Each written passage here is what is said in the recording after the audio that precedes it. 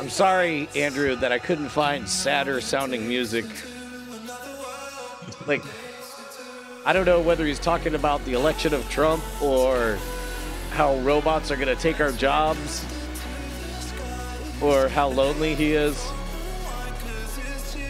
But it's like somebody just put in the OpenAI music generator the prompt, sad man. Oh, wait, was this Udio? What are you using now? I don't know. I just I know that anytime I open up Monster Cat, I'm not going to get in trouble. So I just typed in Monster Cat. Gotcha. but unfortunately, there is.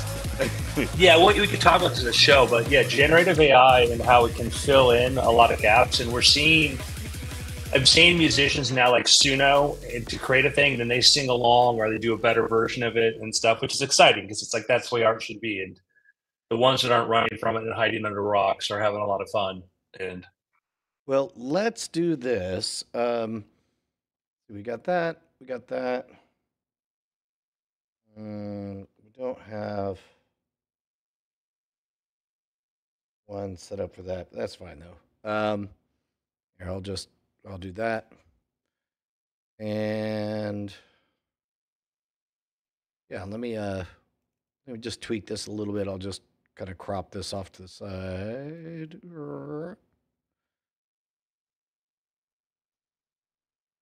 Ooh. Here's multi-view. Whoa, there is none. Okay, whatever. You know what? When your solo shot will have this little thing in the corner. I hope you're okay with that. I thought we had standards here, Brian Brushwood. good Lord, Brian. Okay, all right, here we go. Should I just have a runny nose too?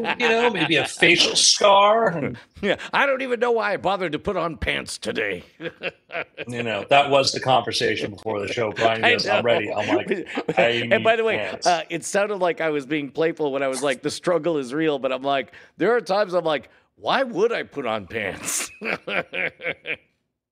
Yeah, it's probably a better great show conversation, but I know a guy once who sat on the toilet so long, got up, his legs were so weak he couldn't put on his underwear or his pants and just like fell over. Oh, that's amazing. Okay, all right, here. You can take us in 5, 4, 3, 2. Hello and welcome to the Weird Things Podcast. I'm Andrew Mean, joined by Mr. Brian Brushwood. Oh, heck yes. I've never been happier, Andrew, that I have nothing to do with politics, and I have no reason to be in Washington, D.C., even though I'm slightly sad that I'll be missing the We're Not Wrong live performance there. I'm mainly happy to not be there. Well, Brian, I know. I can't imagine what it'd be like to have to be in the swamp, particularly this time of year, dealing with all of that. So, lucky us. Okay. That sounded just coy enough that I wonder about all of your efforts and your ambassadorship for AI.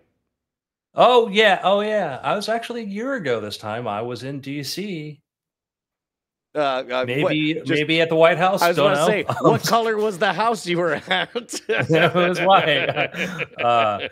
What was I doing there? Sorry, I can't talk about it. Talk about AI? Well, yeah. So let's jump right into it. Speaking of my former company, I don't know if you heard of this company, Brian. I don't know if I mentioned that I'd worked for a tiny little startup in California that's made it into the news of recent, OpenAI. Yeah. So now that you are divested from the internal workings, I suppose I assume you got some kind of stock options or something. So it's like you are cheering for them, but. What a weird beef between Scarlett Johansson and OpenAI. So I will be happy to provide my perspective of it, and also I got it there. When you leave any company, there's like, hey, you can't talk about bad or company secrets and stuff, which is completely understandable. And I've worked in LA and I've seen like really weird contracts and stuff.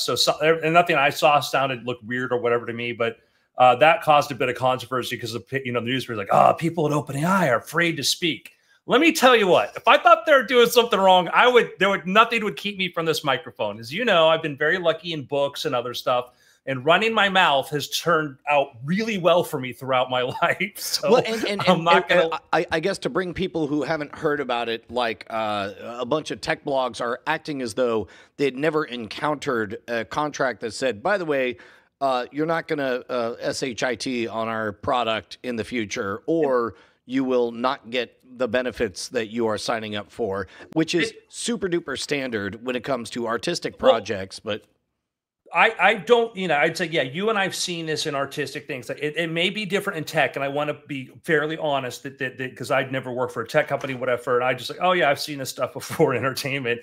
And so that crazed, because you had a number of people who've been leaving OpenAI, partially because you've had people who've been there for several years, and if you're at a tech company for several years and it increases in value, you make a lot of money, and then you start to think about what you want to do next. And so I think people have been reading more into that, but there was the idea, oh, are they afraid to speak, whatever. And I've said this on Twitter, like, if I ever thought there was anything unethical they weren't addressing, whatever, I wouldn't hesitate. Like, I have my books, I have other stuff. I had the producers of a major HBO TV series come to me going, do you want to help us do something about the insides of this company? And I'm like, it is Big Bang Theory. It is not Game of Thrones, and you will be disappointed by the level of drama that does not exist there. So anyhow, but a big thing came out. So we talked about this GPT-4o, right? Which is this model, which we discussed. What made it amazing was, instead of 3 different AIs, one that recognizes voice and puts out text, another one understands text and puts out text, another one takes text and turns it into speech. It's one model, one consistent model that you speak to, and it can understand, like, can see kind of the voice patterns, and then it can generate voice, and it can do this in a way where it can say, I am going to talk like a robot, or I'm going to speak slowly, or I'm going to be sarcastic. So we talked about that before. I was involved a little bit in the development of that, some of the early stages of that, offered some input because I worked in audiobooks, all this. And I'll give you a little bit of background. Like, when we first talked about bringing in voiceover artists to record voices to use for this, I made the point, hey, whoever we hire, we got to give them complete disclosure so they understand how this will be used. There's no surprises, and we got to pay them way above standard, whatever we're doing. And OpenAI was like, yes, we will do that. And they did that. There was no pushback. There was nothing about anything like that. So anyhow, when we wanted to create voices, we created a number of voices. And so when we launched back in September, we had Cove, we had Sky, we had all these different voices. We hired different actors to portray them. We actually brought in some Hollywood people whose names you recognize to help with like direction and stuff to work on this. Now, simultaneously, we thought about getting celebrity voices. Like, names came up. Like, I wanted Jeff Goldblum, whatever. And then one of the people that thought about getting was Scarlett Johansson. So Scarlett Johansson was. I remember specifically the very first time I saw any of the demos. I was worried about the overly intimate way the default, first iteration felt, and it was awkward in front of my kids. And I was like, man, I would pay money to have Jack Black, like, because ain't nobody going to be confused about whether or not I'm sexually attracted to my phone when it's Jack Black talking to me. So they cast voices. They had real people trying to do that, and there was never any intent to mimic or copy Scarlett Johansson's voice. So somebody here is saying, there's never, ever, and I will, anybody who wants to challenge me on this, I good luck. And then we just had the Washington Post article because OpenAI said, here, look at all of our communications, talk to the agent for the woman that was hired. Never anything been mentioned about trying to copy this. So what happened is people's first introduction to a emotive, personable AI was in the movie Her, Scarlett Johansson. And that's an example of what in AI, people go, hey, that's what you want, is something that can feel personal, can emote, can show you real emotion. And for people who've, I don't know, not spent time in LA and listened to the average 30-year-old LA actress with vocal fry, it was confusing to them. And I've heard people go, it's Scarlett. I'm like, no, I bet Scarlett Johansson. It's nothing like her to me. And other people go, it does. So I can't tell people that they're wrong. And so point is they've reached out multiple times, like, yeah, hey, they went to her, hey, could we get your voice too? Could we get your voice too? And then other people go, oh, wait, it's that. Well, no, that's not. It's completely different actress, completely different voice. And that woman, she had never been considered this, never been, she said her own words, like, I've never had anybody said that I sound like her. I've never had this. So again, we have a chat room here and people can say, oh no, it's this. Cool. I was there. You weren't. You can call me a liar, which is fine. That's your prerogative. But I was there. And I can tell you that's what everything was shared to the Washington Post. All this is showed. Never any intention to that. There are people who thought it was Rashida Jones, by the way, when they heard the voice, whatever. So I can't convince you out of the cartoon in your head, but I can show you the receipts. And we've done that. So. Yeah. Well, because I'm a goofball magician on the other side of the world, it makes me think of like, originally the Aflac duck was Gilbert Gottfried, but then for reasons totally unrelated to any ducks or Aflac, they decided to drop him. And they figured out that anybody can just screech the words Aflac like that. Yeah. Now, did Gilbert Gottfried suddenly say, "No, I mastered that art of having that voice"? Yeah, and it's again like where the commentary in the chat room is that of course I have an interest in this, but I also have the facts that we've been put out there and been demonstrated for people from the statements from the actress, statements from Laura. Yes, we've tried to get celebrities. One of the ones we wanted to get was Scarlett Johansson to do her voice. It would have been that voice plus the existing ones, including Sky. It was not a replacement. It was never that. OpenAI has had the technology for 2 years to do precise, completely accurate voice simulation. And had they done it? The thing that I pointed out too is the point was the idea of the movie Her, which was the AI. If it was about Scarlett Johansson's voice, then we would have just tweeted out Black Widow, and it's like, well, no, that's the point. It's the idea of this personal AI companion that understands you. Some people confused by this. They don't want to let go of this. There's some sinister plot. Want to accuse me of, lying. It's fine. You can do that. But I was there. Boy, people really do love their narratives to be simple. We want to believe thing good, thing bad, thing evil, or whatever. Person motivated by whatever. Hold up. Let me just this. It's starting to go terrible. So they go, so your defense, it's not stealing. No, nothing was stolen. Nothing was stolen. We hired several actresses to do voices. That's it. That was never trying to mimic anybody. Nobody. You're making a claim there, and that's what people still say. Like, no, there was never an intent to have that voice be a mimicry there. Some people thought it sounded similar. And again, that voice, Sky, had been out there since September. It's been out there for over 6 months, and nobody said anything. But was the moment they turned on GPT-4o and did a demo and showed how emotional it could be, they go, oh, wait, that reminds me of her. And it's like, okay, so this voice has been here 6 months and nobody had an issue. So what is it? And it's like, again, we have very few examples in science fiction of personality. If you have all the robots talk like the Star Trek computer, how first time we get something emotional, people make a connection and they don't want to let go of it. So sorry, Brian. It's been a bit of an issue for the last week. I don't know if you noticed. And that's part of why I'm giving you the runway to clear your throat on it, because it's very, very hard when you know the thing and you see a cartoon of it represented out in the public media. Talk to a vocal coach, you're going to find out that there are, I don't know, let me guess, 6, 7 archetypes of voices, and one of them will be the later 40s breathy vocal fry female or whatever.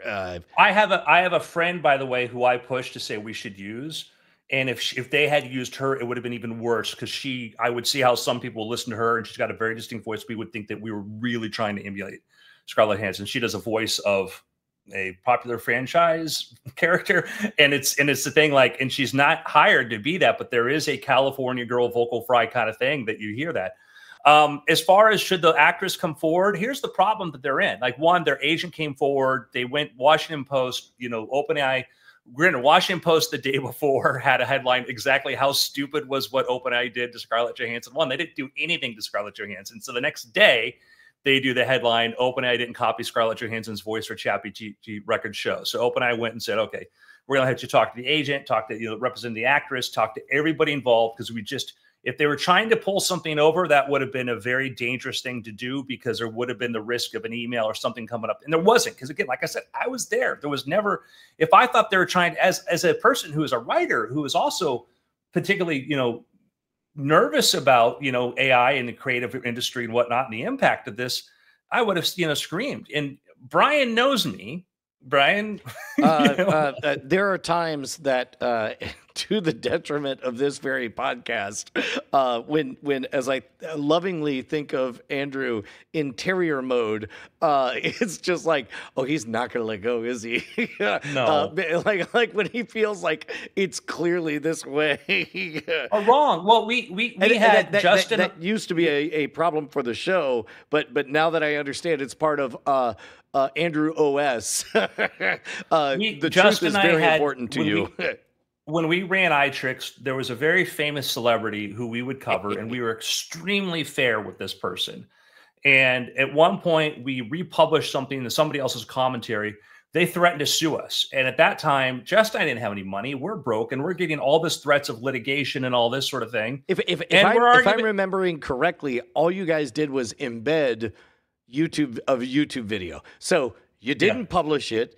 You used the embed code where it was hosted by Google, produced by somebody else. Like, you are so far removed, and yet this person, if we're thinking of the same story. Yeah, and Justin and I, we talked about it. And I'm like, I'm going to live out of my goddamn car before I back down on this. Like, money is nice, integrity is awesome. And so that's, I work for James Randi, and we'd go after Uri Geller. I had my name named in lawsuits, because I worked with him and for calling Uri Geller a fraud. That is, and hold on, real quick, take a moment to just sink in that victory. Your name has been named both in lawsuits and in academic papers. Yeah. Yes. So I don't, it's for somebody to say, hey, trust my integrity. That's not really a good reason for you to go. But I would say historically, I've always been, I will rather stick by what I think is right, even to the detriment, because I'm stubborn. And I think we all have that in common here, Brian. Well,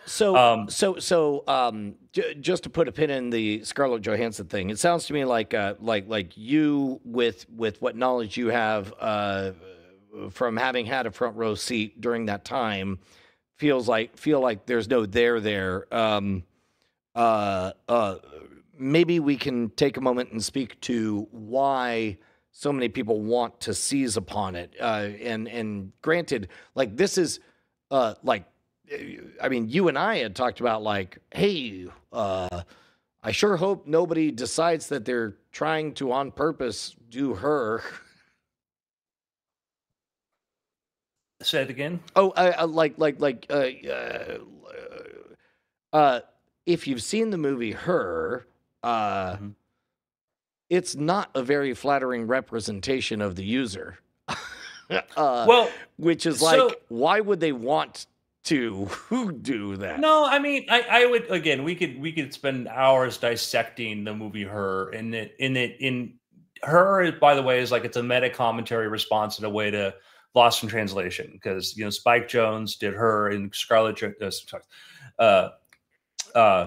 Johansson was in, Sofia Coppola did Lost in Translation, right? And which featured Scarlett Johansson, and there's a scene where Sofia Coppola, who dated Spike Jonze, kind of has a stand-in for the Spike Jonze character, who is, shall we say, unflatteringly represented in that movie.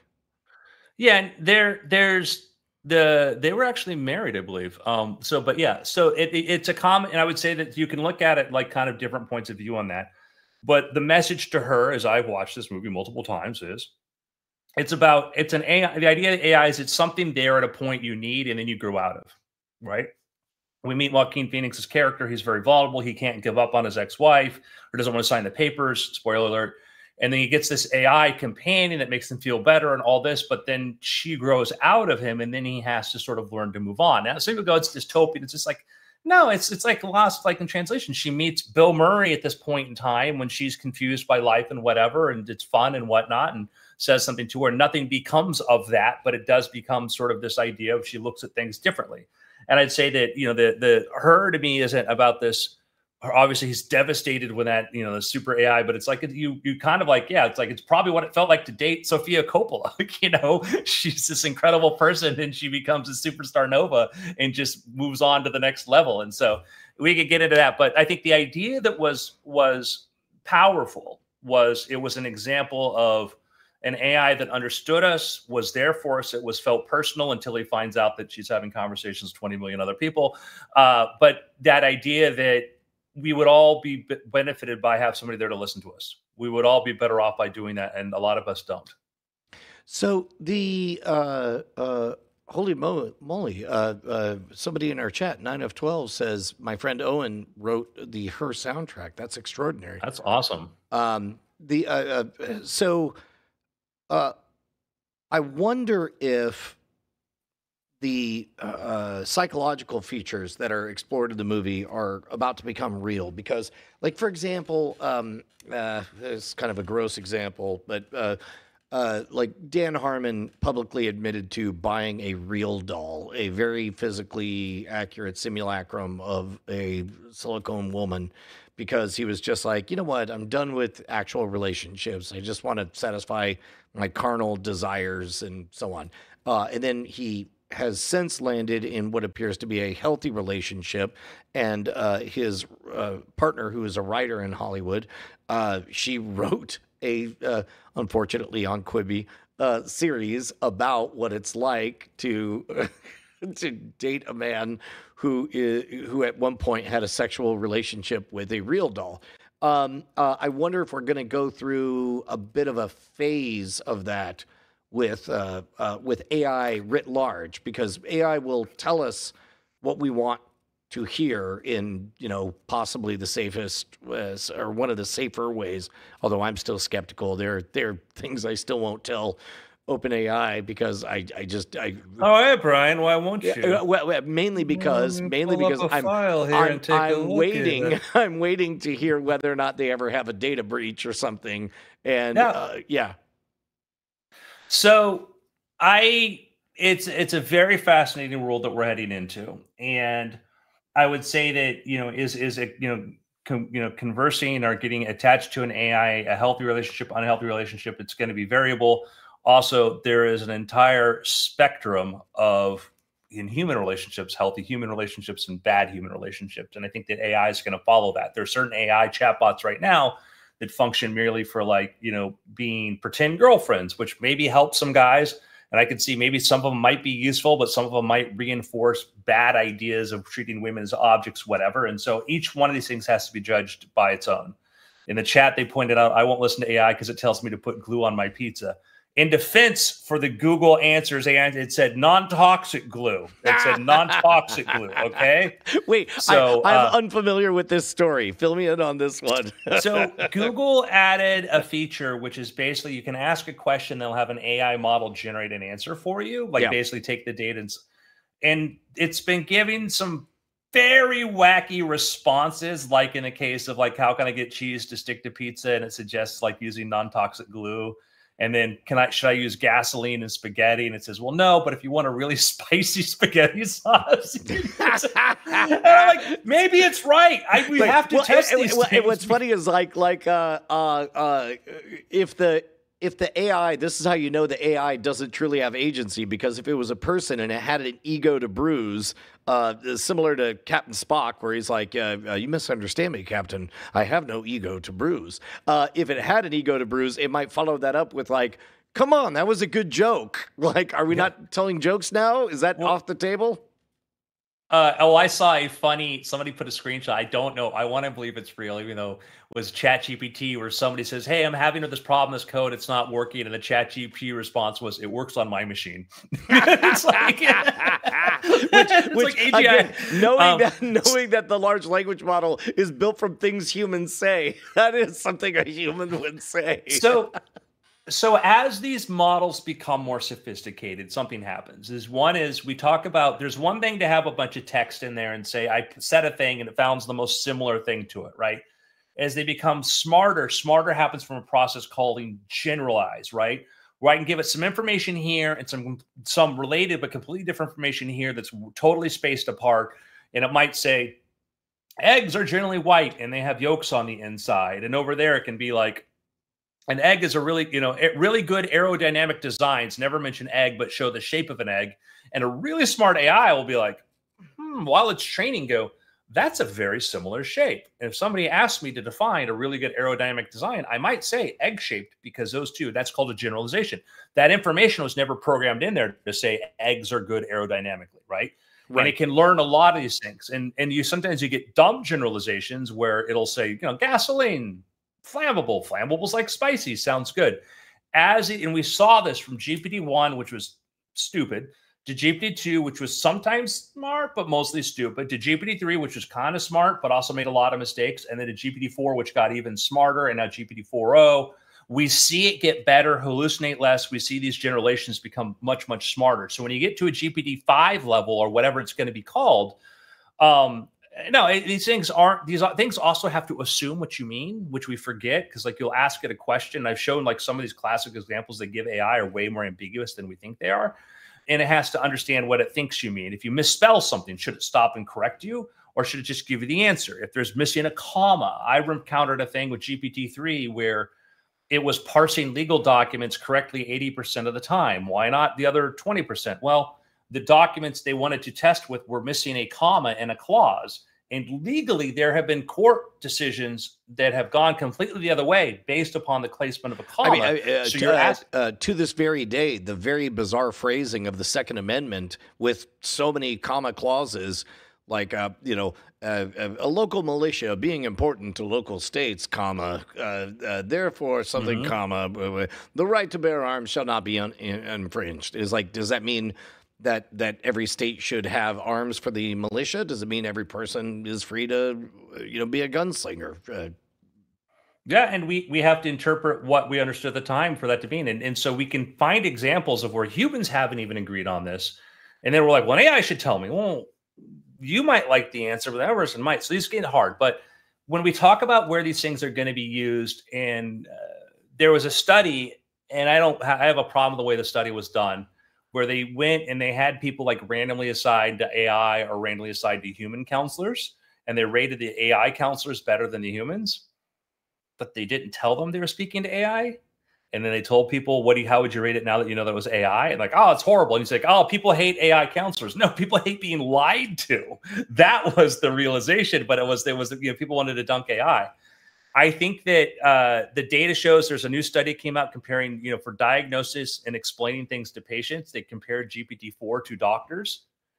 Guess who scored much higher? Let me guess. The one that's trained on language and verbal skills versus the one that's trained on mechanical knowledge of the biological instrument known as the human body. Yeah, and the one that can mimic empathy really, really well. And so GPT-4 was outperforming physicians in bedside manner and these other criteria. And again, there are going to be doctors that will be much better, but on average, and guess what? We all go to the average doctor.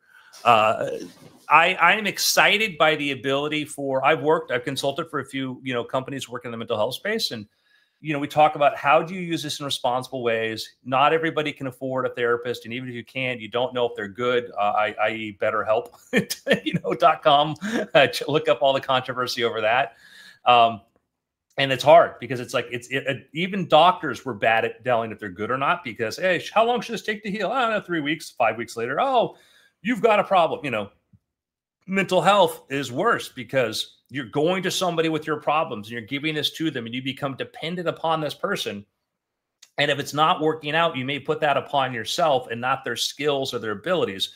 So I'm excited by the idea of really good mental health experts to use this technology to self-check and to make sure they're providing their patients really good help. Then eventually, for some cases, just go talk to a bot. Along those lines, I really enjoyed the ongoing game of discovering yet another use for whatever LLM you're using. What my wife uses it most for is she writes a letter as angry as she feels and then says, could you help me edit this so I don't come across as hostile? And then she's able to say the same things, bring up all the same points, explain why this sinkhole in our street is a danger to our community that'll reduce our property values. And last week, a teenager tripped over or whatever. But she doesn't have to self-filter before she starts typing. She gets to say the mean one, like, y'all's a bunch of bags of S words. This MF and whatever, blah, blah, blah, blah, blah, blah, blah. And then it's like, please make this civil. And then it does. And I think it's very, very good at that when it comes to like the bedside manner of things. Yeah, I think that as we observe these things, yeah, we can become better at it. And because sometimes I don't know about this, Brian, but sometimes you live with somebody, you love them, and there are things you're afraid to say to them because it'll just create more controversy. I'm unfamiliar with the scenario. And probably it works the other way too.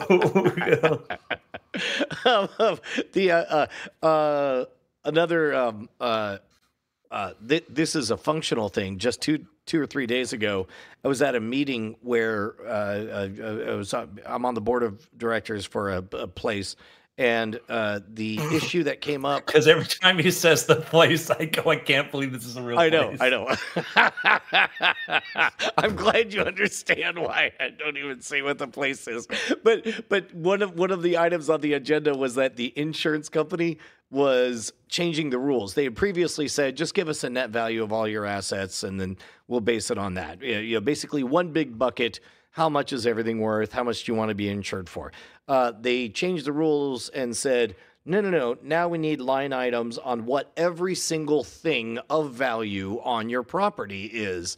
And the chancellor, I asked, I was like, how long do you expect this to take? And it's a big campus. It's a big campus. And I don't think he was flippant or inappropriate or inaccurate when he said, probably 4 weeks of some person's full-time efforts to jot down all of these assets all over the place.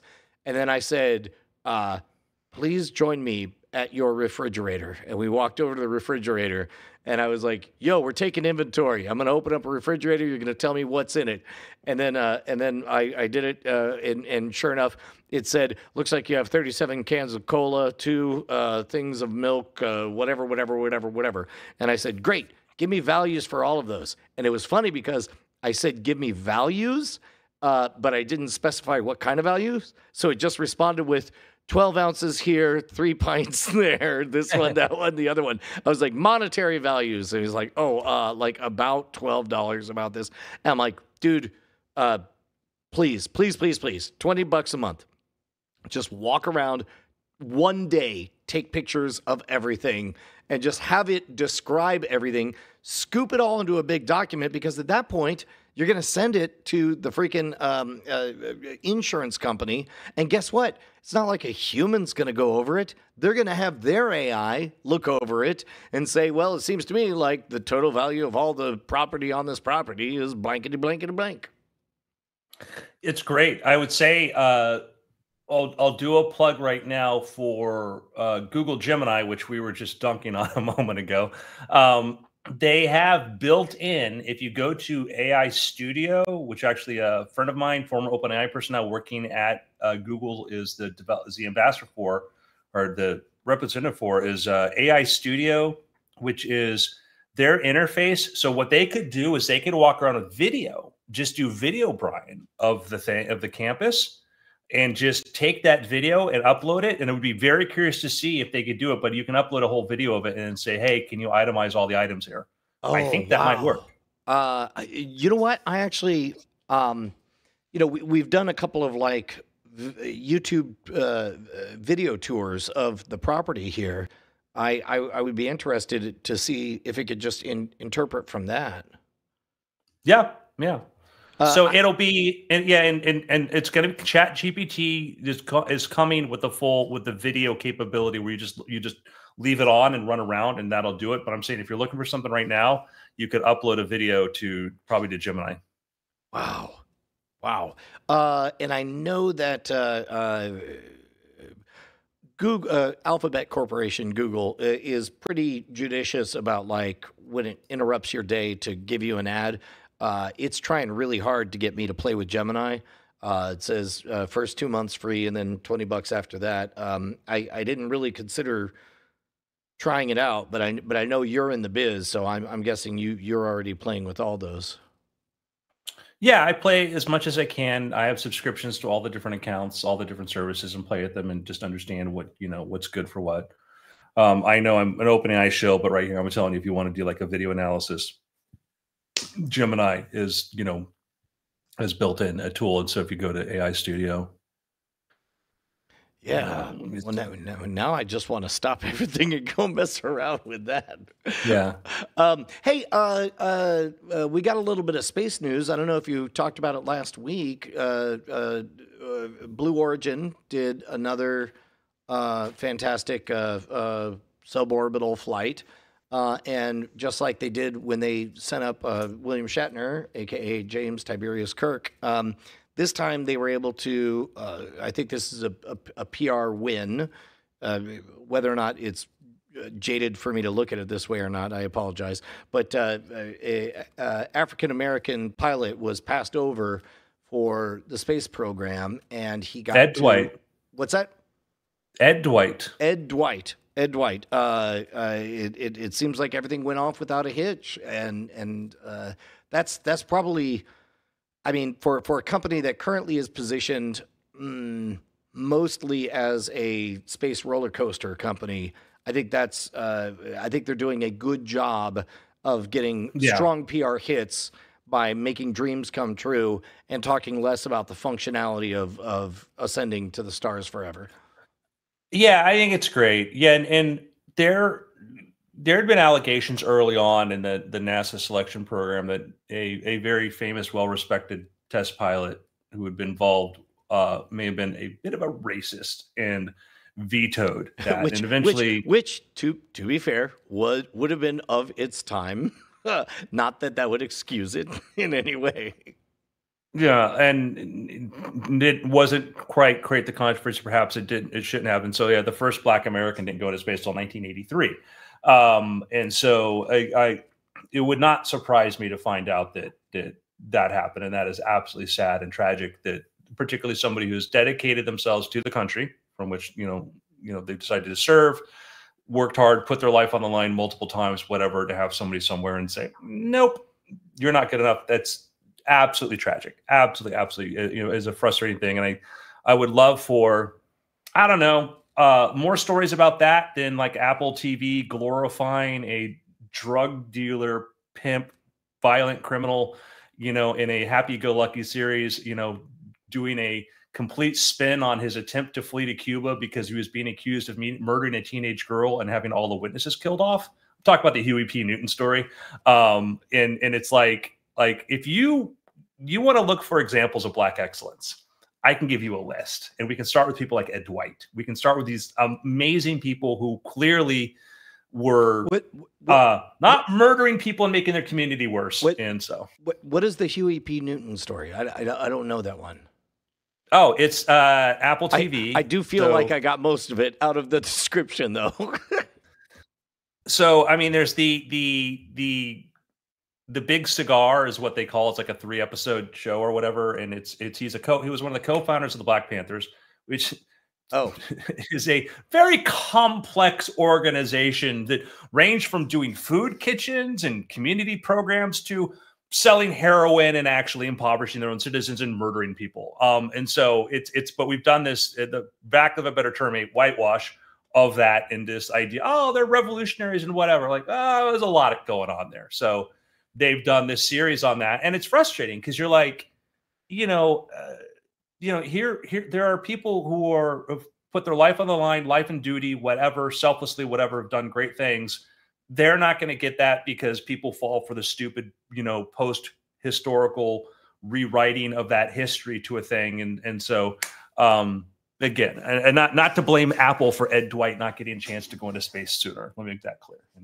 Yes, this is Andrew's Wish Corner, a feature of the Weird Things. Well, podcast. Again, because I've been livid because this week long dealing with the stupid sort of voice thing, and I'm like, wow, here's like every other company doing something stupid right now should be thanking Sam Altman because here Apple pushes through, like, literally this guy was horrible. And I'm like, and anyhow, so I am very good. Yay, Blue Origin. Thank you for doing this and getting the chance to try to help make right a wrong that was done a long time ago. I'm going to guess it's been a minute since you've really poked in on the inside doings of Blue Origin, but it still seems like they're comfortable perfecting their suborbital single stage game. Well, they remember they've been developing the engines for the Vulcan rocket, right? So they're trying to launch their the next. They're basically providing the engines for, I think it's for ULA, and so they've been basically on that route trying to pursue the BE4 engines, which have gone to the ULA Vulcan certification 2. So that's been the progress. So that's the new. The bigger thing. They have their own big, huge rocket they're building, Armstrong. The challenge is this, and I think the engineers and people at Blue Origin are great, and I think they're doing the best work within the situation they can, but it's a very different organization like SpaceX. When I would say that a lot of Blue Origin is just industry people who made the industry the way it was and are trying to recreate that at Blue Origin, have been doing that. And that's why we're at a point now where they still haven't gone orbital. They have still, they're still doing, like you said, the roller coaster flights, the engines, don't think the engine BE4s have ever even, I did sort of just lose sight of keeping track of that. So, well, I mean, I guess we'll see. How soon are we? We know the Artemis project is intending to go back to the moon under the per our ill-informed perspectives, the terrifyingly dangerous spare parts government mobile that runs on hydrogen, which is notoriously difficult to keep inside. Let me clarify. The BE4 did fly in January 2024 on the Vulcan, so that did happen. That was there. So I just want to give them proper due. Okay, so. but do we think that the government's going to make it to the moon, or do we think a SpaceX commissioned flight will get there first? I don't know. So part of the problem is the current plan was to use Artemis was to use the SLS basically to justify building the SLS to take the crew to lunar orbit, then use a lander. In this case, the SpaceX won that to land them from their orbit to the moon. Elon, understanding who's paying those bills, has been very quiet, remarkably restrained for him, in pointing out it's the most inefficient way to do it, because you're better off if the Starship is even using a Falcon 9, heavy would be a better thing than trying to use what NASA's plan is. But NASA, because of the Senate, everything else has to justify the expenditure on the SLS, which is probably like a $20 billion more right now. Real quick, for anybody who hasn't been paying attention to this one, because it's been a multi-year saga, basically all of Congress has to agree on a thing, but the easiest way to make all of Congress agree on a thing is if everybody gets to go home to their home state and say, I got us this part of it, which, spoiler alert, 50 states all having a piece of the action on a thing, maybe not the most efficient way to do things. And if you get a couple key states, Florida, Alabama, and Texas, and who tends to sit on the commissions for that. So it is I get frustrated with NASA at times, but also NASA is limited by what Congress tells them they have to spend money on. And so it can be easy, and I'm guilty of sometimes picking them too much, and NASA has to play a political game. But and NASA has the largest, but people go, oh, we should spend more. I'm like, do you think maybe we should spend what Europe spends on space? And people go, wait, is that a trick question? Yes, it is. They don't spend anything. Do you know how much they spend on space? We spend more than everybody else combined. And the question is people, we have been conditioned not to ask, are we spending inefficiently? And the answer is no, 100% no, absolutely not. So will they get there? It's a great question. So the challenge is this. Will Artemis be ready? Will these things be ready? it's not the same. There's Orion, which I think is the craft that's going to carry them. Meanwhile, look at Starliner. You follow the whole plight of Boeing Starliner? I know they used it to at least disperse a couple of satellites recently. But no. It's not SpaceX. Starliner is the Boeing capsule. There was the SpaceX Dragon, right? And then there were two companies won awards to carry astronauts into space. Boeing and SpaceX. Boeing got like $4 billion, and SpaceX got like $2 billion. And there was the who's going to be first to put astronauts into space. Well, Boeing is yet to put a human being into space on the Starliner. They were supposed to launch a couple weeks ago, by the way, and maybe that's where I read this. Yeah, hours before, scrubbed, valve problem. So now they're trying to decide, can they fix this on the ground in the next 2 weeks? And there's other people saying that there's a lot more problems, though. So SpaceX has been going back and forth and whatever. And there was a time when people were like, no, Boeing's going to get there first. And SpaceX has been flying astronauts on like 4 years now to the space station. So I don't know, Brian. Keep in mind, it is kind of a weird thing. Like, there's one impulse where you and I both like to be right. And in that regard, we like, because we've been early boosters, so to speak, of SpaceX. However, we also know that we want humanity to win. And the way humanity wins is if there's a lot of very high qualified players in the market and they're all competing with each other. I'm rooting, in AI, I'm rooting for OpenAI, but I don't want Google to give up, and I don't want Meta to stop coming up with cool open source models. I benefit from this. And the same with the way I feel about space. And I don't, because once somebody becomes, Boeing was in the lead for so long, they got this middle management creep that just kind of took over. And then Boeing became an inept company with great engineers, but just horrible management. And we're seeing this where they're losing out in space. They're losing out in, big contracts for selling airplanes and stuff. And that can happen to any company. I would say that as somebody who's, a big Tesla fan, and I look at, I look at the reviews for the Cybertruck and whatnot, and I look what's going on there. And I'm like, man, I wish your CEO was around to fix things. So, yeah. I think what will have to happen is Jim Bridenstine, who was the former head of NASA, I think he was great. He was pragmatic. He was a big champion for commercial. Nelson, who's now in charge, was very anti-commercial, but then I think you realize the only way he's going to actually get anything done on his watch is by using commercial space to become pro that. You're going to need to have probably a president come in and make it a priority and to say, hey, I take this seriously. I'm going to put in a powerful administrator. I'm going to get Congress and everybody together, and we're going to do what it needs to be done. It's just not going to happen by itself. It's just not going to. Do you feel like there's much heat behind the chatter that we've seen in the press about,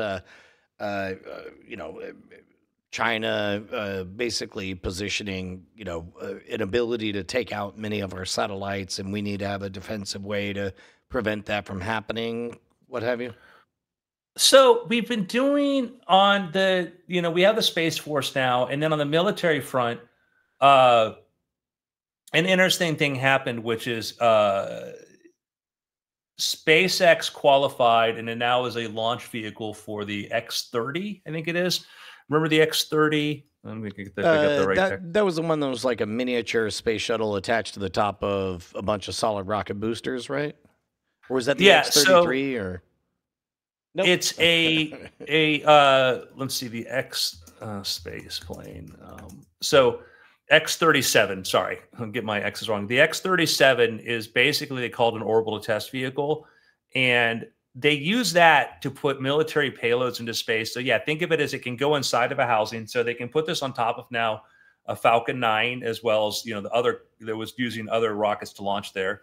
So the Falcon 9 can launch this. It goes in a housing, goes up, and then it leaves the Falcon 9, carries whatever payloads it needs to do, which can be other satellites. It can fly up to stuff. I listened to a well-placed person, I mean, like extremely like running the agency type person, explained to me that where I was asking about capabilities, he said, well, if I had your cell phone right here and I could put whatever I wanted next to your cell phone, I could probably get a pretty good idea of everything on your cell phone.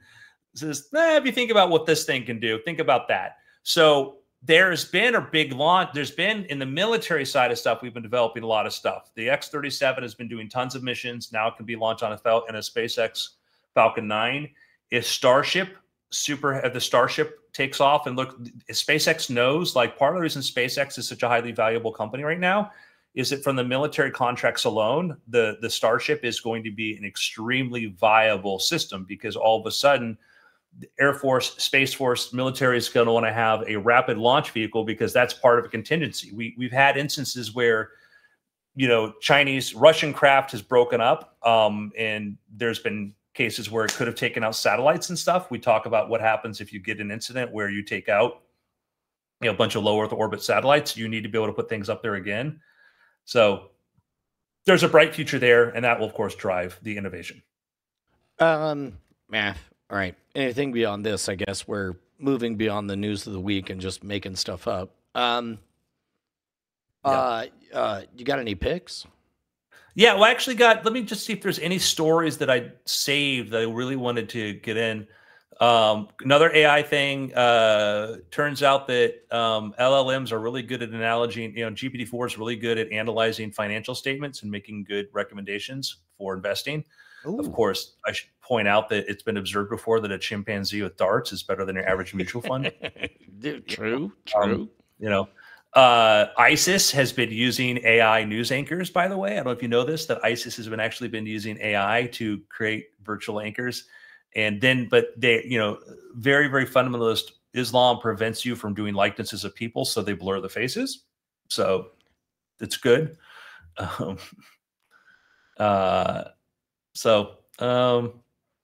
think that's good. I think we're good there. We can talk about next week about the orca sinking, whales sunk a 49-foot yacht in the Moroccan waters. On the flip side, also, I think it was 2 or 3 weeks ago, I read an article about what was alleged to be the first conversation with a whale. Basically, they played some whale song that they were pretty sure meant, hey, come over here. And then orca came over there and, so whatever.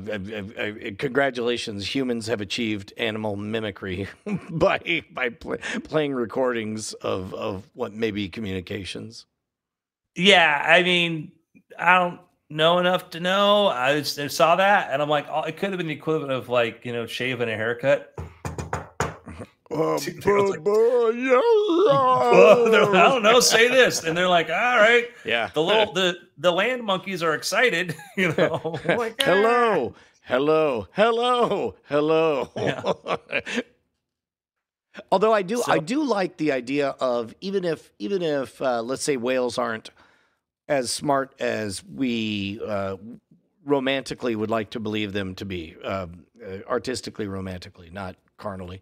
Even if that's not the case, I do think there's value in considering how you would establish a handshake protocol, but with an alien intelligence, because sooner or later we may actually bump into, on some faraway star system, somebody that we need to have that handshake protocol with.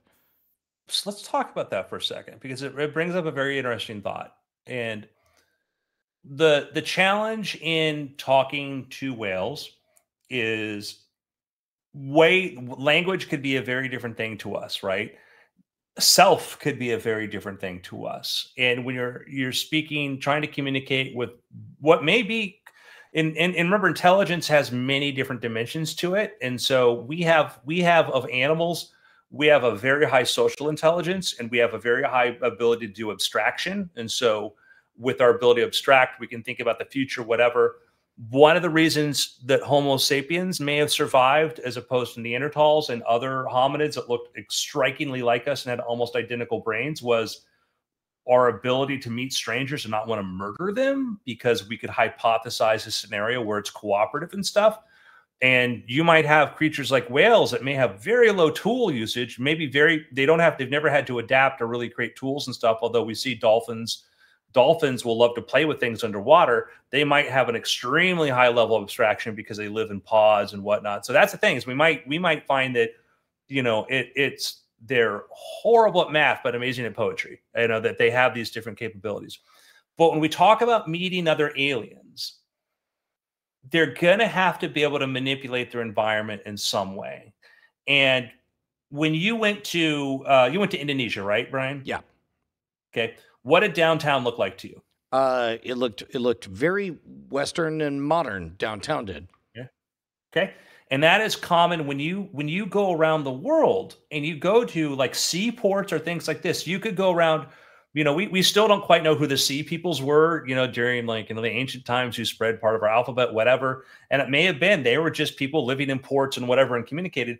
We find that cultures that engage in trade, you know, basically engage in trade and have a high volume of trade tend to look very similar. But it's not because they're adopting one culture, it's they're adopting the best ideas for what to do. And that means that you get this sort of plurality that you can go to a city, a big city across the world, and unless there's some totalitarian pressure or whatever to make them conform, they tend to look alike. So that might be the case that if we encounter aliens and stuff, we might find we have way more in common with them than we would think, because it's always brought up to me about Star Trek, because they'd go before they like, be careful, because if you use the letter L, they're going to murder you, because, you know, it's like, so because they're stupid and they don't understand their different cultures. And it's like, well, you know, and so in defense of Star Trek, usually they were the ones creeping up. No defense. They were usually the ones creeping up and like showing up like, ha ha, we're on your planet. Whereas like if we were to encounter an alien species, most likely it would probably be at a neutral territory, and we would know that we're fellow explorers, and there are certain things we could intuit, similar to like, you know, the Phoenicians, you know, they went everywhere and they were like, man, they'd be talking like this over here, they'd be talking like that over here. Why don't we just write up a code that kind of translates the sounds they make out of their weird mouths? Yeah, let's use, you know, instead of symbols, let's use phonetics. Yeah. Phonetics. Wait a second, Brian. What? Yeah, that's right. I rode that ride at Disney. Yeah. So I think that, like, I think the first communications to be electronic, and I did my rant about, like, I love that people have 3-body problem. I had fun with the TV show, although it seemed very low budget. But the idea, the premise, the dark forest we talk about the dark forest hypothesis, is that like, we haven't heard from everybody because everybody's hiding because they're afraid for anybody to find out what there are. And it's like, that just makes no sense whatsoever. We can count the number of people in the Sinhalese, these uncontacted tribes, tell you what their body temperature is and everything about them. If they think that they're hiding, they're fooling themselves. We're just like, yeah, you guys do you. We don't want the complications of this. You may have ate the last person we sent there. Hands off. Well, and on top of that, like there's still, I think there's one island in Hawaii where their number one problem is that they want to preserve their culture, but sooner or later, those children become 14 and they encounter a cell phone. And it's very difficult to keep them on that island once they discover a cell phone. Well, and that brings up a great philosophical question, one that I've argued is that, we've talked about this before, is it moral for us to not offer, because those people living on the Andaman Islands, like they're facing sexual abuse. We know this, incest, all these other things that we consider now to be, you know, a denial of one's own agency over their own body. And if we say that it's okay for them and not okay for somebody else, then we're kind of denying their humanity. And it gets in, and I'm not saying there's easy answers, but it gets in that sticky kind of questions, like in Hawaii, and it's like, oh, what if we don't tell the kids that there's another place? Well, that just sounds horrible. Yeah. I will. It also sounds like the opening to another hour of discussion. I gotta bring up one more, Brian. All right, go for it.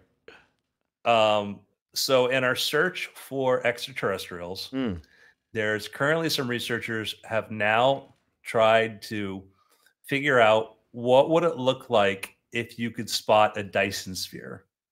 Well, I mean, I would imagine, since I read the documentary Pandora's Star, I would imagine it's like there's just a star and then it's gone.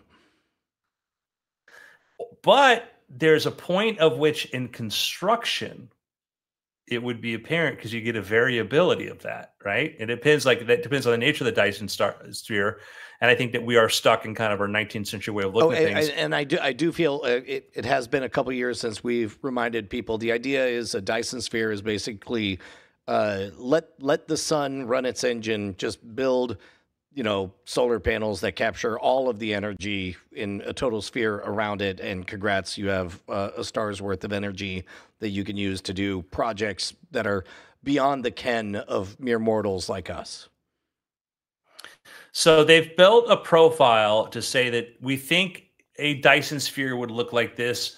It would be a mid-infrared emitter with no clear contaminators or signatures. And so they have an idea of like a Dyson sphere could look like this. And they found something like 53 candidates that could be Dyson spheres. And the scientists say, we're sure it's a natural. We're pretty sure it's a natural cause. But as our best description of what you would look like, it would look like this. Wait a minute. So maybe let's say you were an advanced civilization and you were afraid of being invaded by an even more advanced civilization. Then you might want to construct a Dyson sphere in such a way that it captures all of the energy, but lets out, let's say, this is reductionist, but the visible spectrum of light to humans, or some chunk of the spectrum. Like maybe it doesn't show up on, like it's a star, but maybe there's no X-rays that come from it. Maybe there's no gamma rays. Maybe there's no whatever. What's the goal? The goal is to not hide the fact that you're an advanced civilization, but camouflage it just a little bit so you're not so obvious as to get caught switching the light out like the beginning of Pandora's Star. Interesting. A way to sort of subtly, fade into the bushes. Exactly. Yeah, like Homer. Yeah. Entirely possible. And so I think that I think that this probably would have been a bit more ridiculed 20 years ago. And I think the astronomy's, since we've been finding tons of planets, and since the question comes up where it's not like, hey, are there aliens, was a crazy thing to be like. It's more like, hey, where are the aliens? I encourage this sort of thing. And you read this and they're like, yeah, it's probably natural, but we thought it'd be fun to try to develop a protocol to look at it. And that's healthy to me. That's a very, very healthy way to do it. We should encourage more of that kind of speculative science where people are out there just asking big questions, saying we could do this. And, but again, we could do another episode of like, what happens when we get the signal? Like, what happens? You know what? I know for sure I'll be dead by then. Or maybe not. That was one thing I really enjoyed in, I forget which book I was reading recently, but they say we don't know when the first person who will live to 150 years old is, but we do know that the one, or when that person will be born, but we do know that the one who will live to 1,000 will probably be born about 20 years later.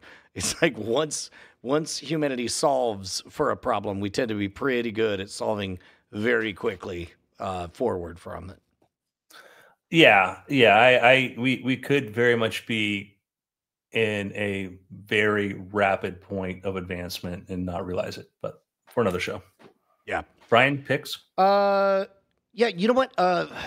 Normally I get worried when a book is selling really well because I assume it's about to be a reductionist, kind of like pop science, something or other.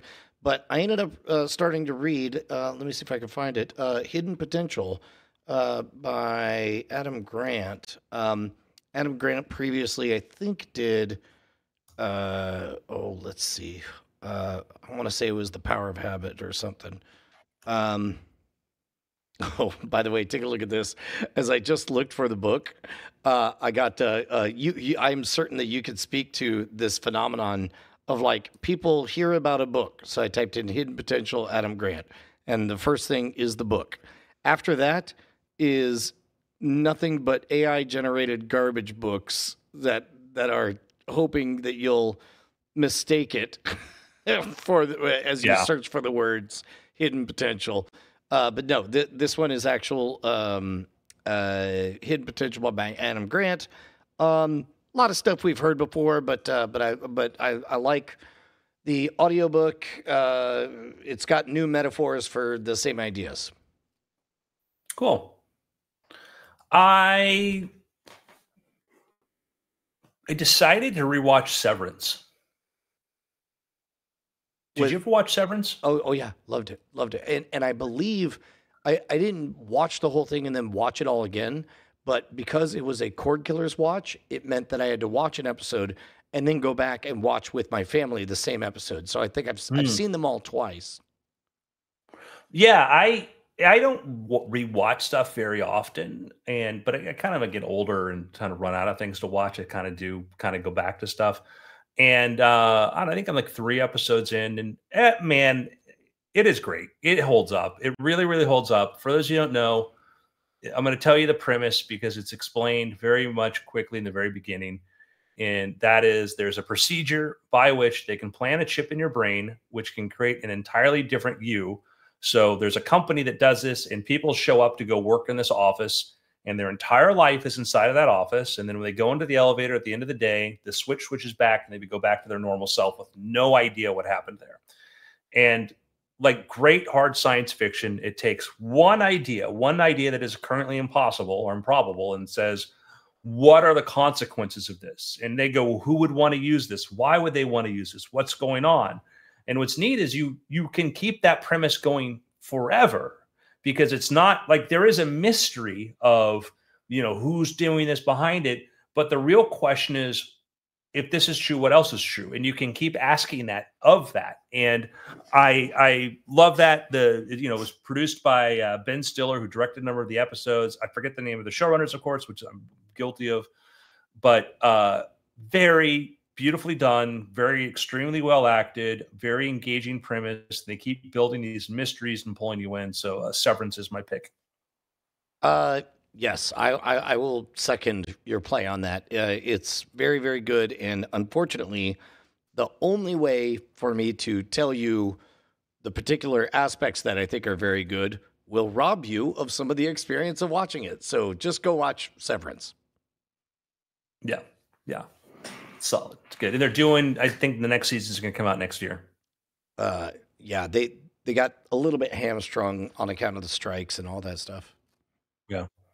But what a great casting. There's some people that were really new or kind of I'd never seen before, who are guy who plays Milchek. Amazing. Oh, amazing. Yeah. Oh my God. Just a surreal, robotic, terrifying grin. And who, switches from charming to, and yeah. So. And meanwhile, also, I forget the name of the character, but the dude who looks like, as we later see, I'm going to take something away. The guy who was also in Fallout is great. Yeah.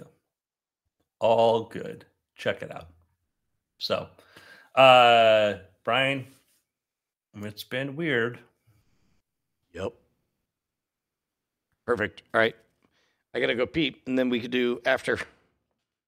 All right. I'll hang around, talk to everybody here. All right. Well, here.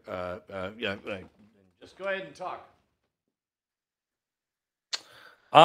As far as there being a season 2, I didn't know that they'd finished filming season 2, so I'm curious about that. That would be wonderful if they did have a season 2 come out this year, because I don't want to wait for things to come. Let's see. And looking for this. Let's check this out here.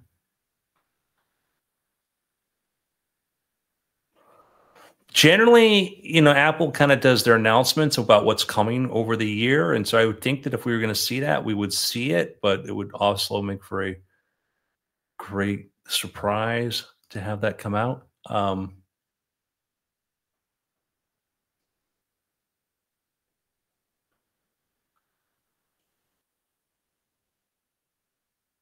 So yeah, you're correct. They wrapped in April shooting that. It's cool.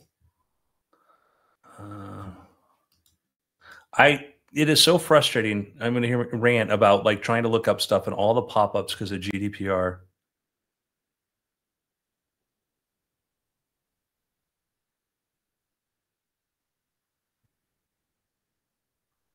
So, oh yeah, but yeah, they finished shooting season 2 in April. So yay! Oh, right on. All right, you ready? I'm ready. There we go. Coming up in 3, 2. Hello and welcome to After Things. I'm Andrew Main, joined by Brian Brushwood. Yeah. Normally we would real name. We would not a thing a person made up. You ever have one of those moments where like you consider the possibility that you're in a simulation, and I'm like, if I was gonna make up a name, you know, that double alliteration main character thing seems like that's what I'd make up for myself.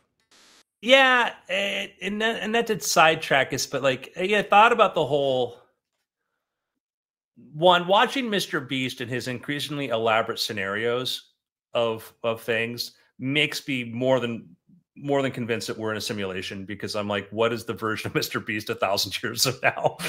It is literally the Beast, the devil. I don't know. It's just that, like, imagine as you watch him, like, we've got 20 guys with grenade launchers, 15 attack helicopters, and a yacht we're going to blow up.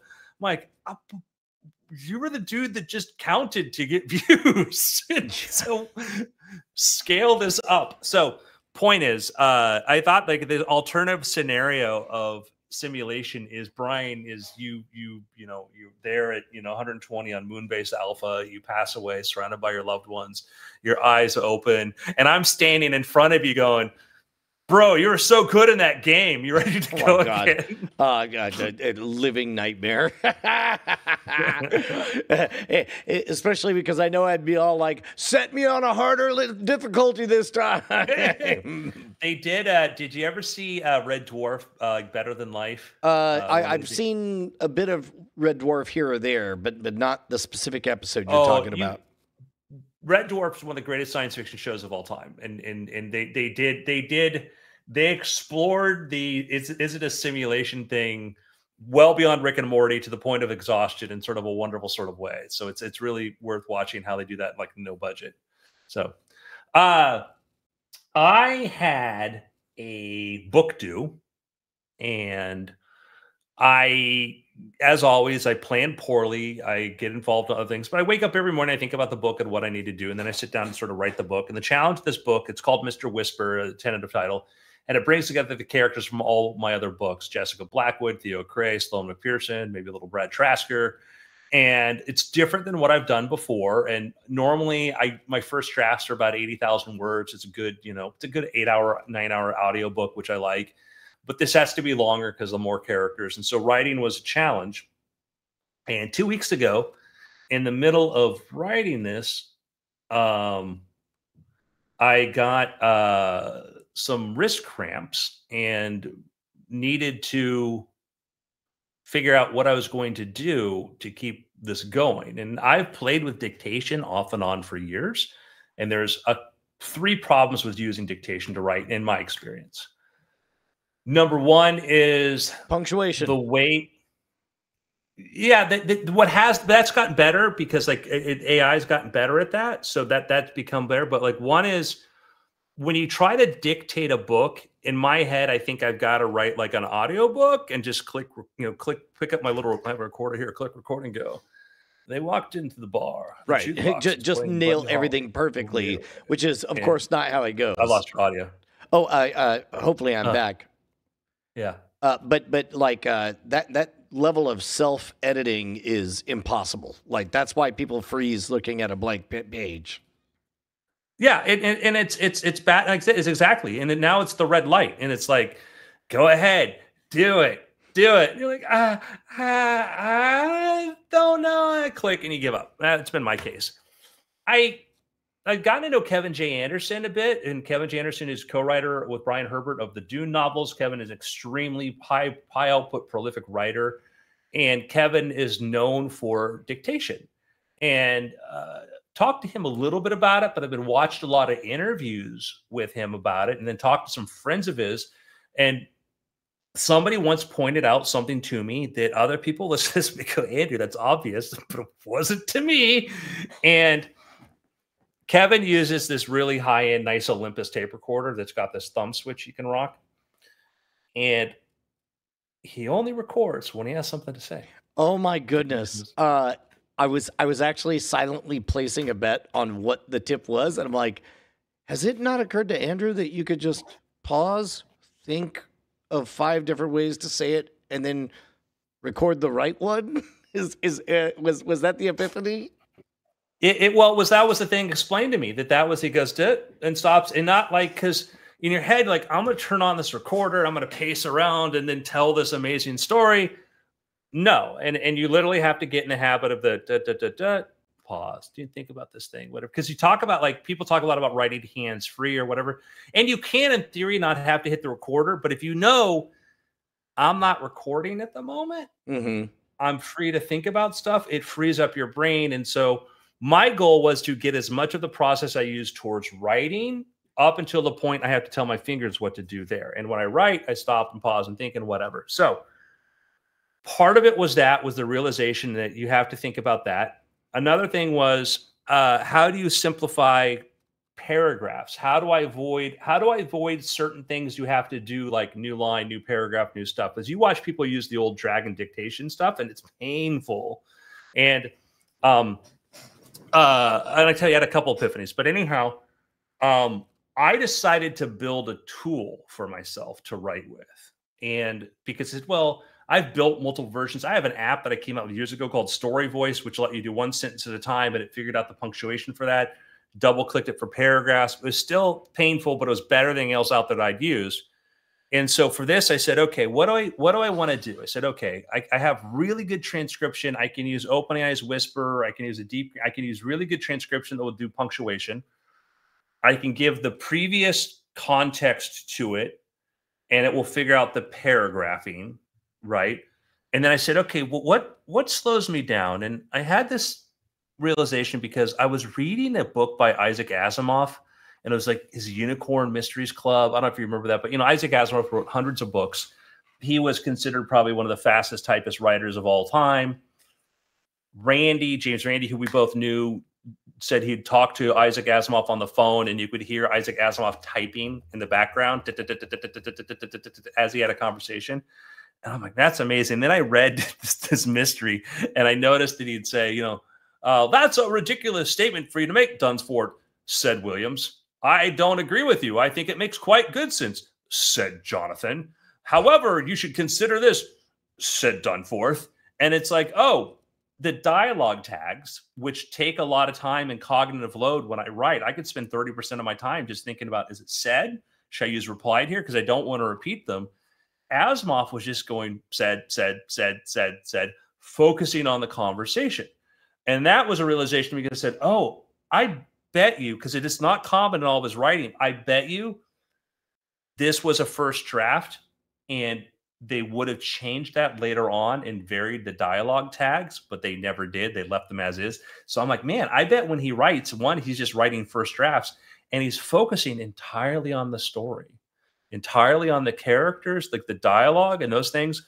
And then his second draft, he might go in and add in a little more color, a little more things, change the dialogue tags, but that first draft is there. So that was a big realization for me, was how much cognitive load I had to spend on doing that.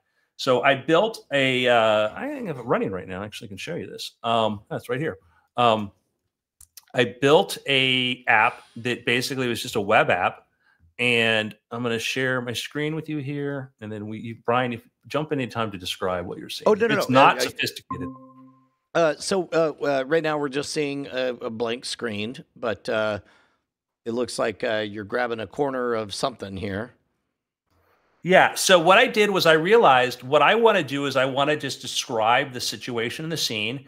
And then I want my characters to have, I just want to speak as my characters so I can create these. And this is not This was literally great. Okay, so along the bottom, I'm seeing a bunch of different names that you're replacing right now, so that basically you could just when you get to a conversation, you can decide if you're like, if, for example, let's say we're playing Dungeons and Dragons, and I was Dungeon Master, then I would use one particular set of cadence of voice, similar to what you're hearing right now, to be you're talking to Brian the human who's describing the world that you're in. But then when I turn into the innkeeper, I will just change my affectation. Oh, you weary travelers, please come inside.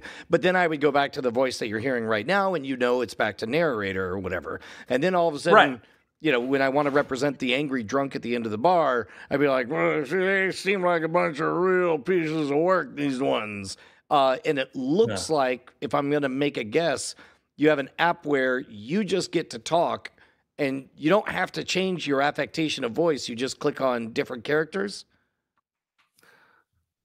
So I'm looking at an app, and I guess what I have to do is just click on the character name each time I speak. Brian explained. So what it did is I made a Brian button. I clicked on the Brian button and I just repeated what Brian said. And then I'm going to click on the Andrew button. Brian, that's exactly right. I'm surprised you're able to put that together. I feel like we need a third character. Well, we got this one. I picked my nose so hard it hurts. I used dumb Justin here, but he said Justin. So basically, so what I can do is it's not a great UI, but it worked, is I just type in the names of the characters at the bottom, click enter, and it creates buttons for their names. So when I want to speak, I just click on that character's name, and what happens, I get a transcription of my speaking. Then that comes back super fast. I then take that text, I take the paragraphs, the text that appeared before it, and then I also, because I clicked that button, it knows what character was speaking, and it tells the LLM, it says, in this case, I think GPT-4o, Brian just said this, correct any grammar and add a dialogue tag for Brian. And it will look at the ones before and create a complete one. So I never said Brian explained. It just said, oh, that looks like an explanation, so I'm going to write Brian explained. Yeah. And then my response, well, Andrew answered. And then I picked my nose so hard it hurt. So it said, well, Justin complained. And so I'm letting the AI just basically do the little dialogue tags. And I go edit them all the time.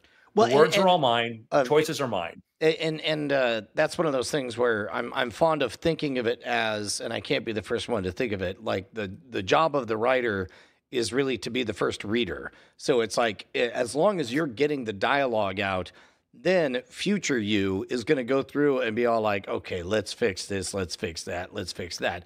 But meanwhile, the output, you speed up tremendously.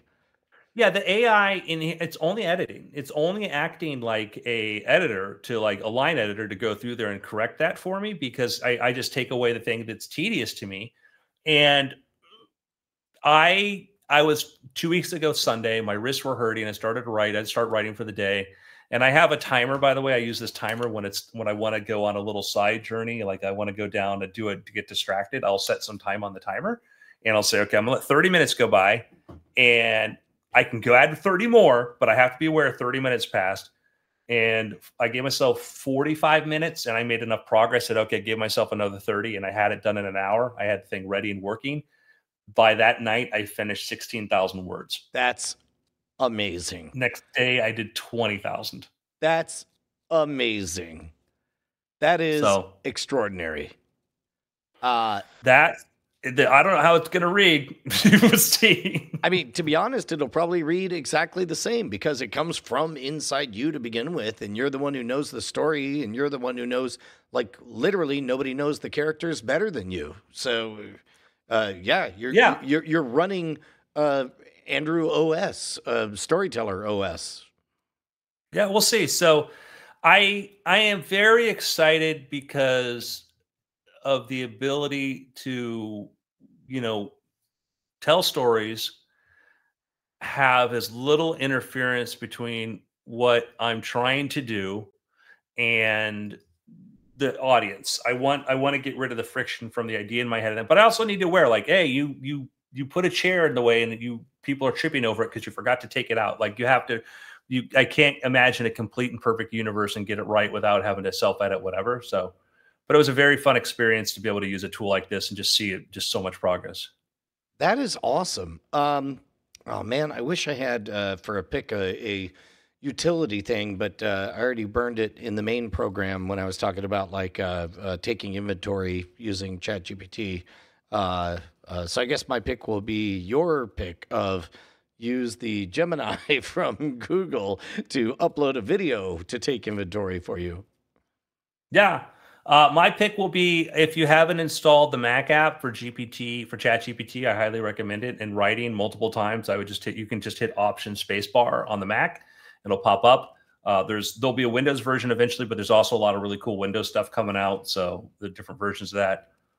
I'm using this, on the Mac. I use Automator. I created some Automator functions, by the way, which when I'm writing and I needed to, for instance, look up something so I use Scrivener to write. The problem is Scrivener is a great writing environment, but I can't create plugins for it. On the Mac, you have Automator, and Windows, you have like macros or whatever. You have the things you can create there. So I went in and created let me find a safe thing to show you.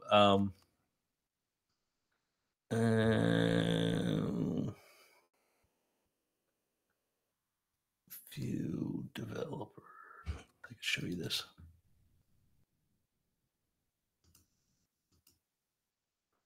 So I'm sharing with my screen right now, which is going to be the opening chapter or did not share the screen. So,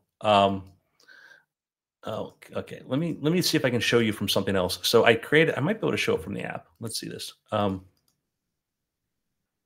yeah, I can do this here. Let me go back and show you my app that I built and explain to you the power of Automator. So let's say in the middle of writing, I'm writing. I have all these services I added. I've been using OpenAI and I've been using Grok. And so I can say summarize with Grok. And I just got a pop-up window. You can't see it, but I'll click OK and I can paste. That just popped up. So I just got that summary. Okay. So I can do which says what? That was a summary of that. So let me do another. I have a window you can't see right now. And that window in my services menu is giving me these different options. So I can say, create me a writing prompt. And so it's going to pop up a little pop-up window with a writing prompt in a moment. And I'll paste that in. So basically I used Automator to plug into these different tools to summarize my stuff and everything else like that, just to make my life easier. So I'm going to paste in, these are all the writing prompts it gave me, and I'm going to paste them in so you can see them. Brian, Stifle, Laugh, Glance Room, Dimly Room they're in. The True had been friends reused, but it's still amazing how easily the conversation veered to bizarre. And so it's giving me, different suggestions if I got into I don't use these, but it was a fun thing to kind of create, was like little prompts and stuff. So I'll put together a little tutorial and we'll talk about it here on how people can kind of do that. Okay, cool. So this will be one that people will be able to play with themselves later on. Yeah. I'll put in, if they have Mac, I'll put the Automator scripts in there, which will, very easy to install and whatnot. Well, heck yeah. Man, I really hope Justin comes back to pick his nose. But I guess until then. It's been after. Nailed it. Okay, so I still have to post the bones from yesterday, and I'll post both of these right now. So I'm going to jump right on that, and that way nothing slides into the weekend. Okay. I'm going to drop off the mainstream. Love you guys. You are the best. And the stream is stopping now.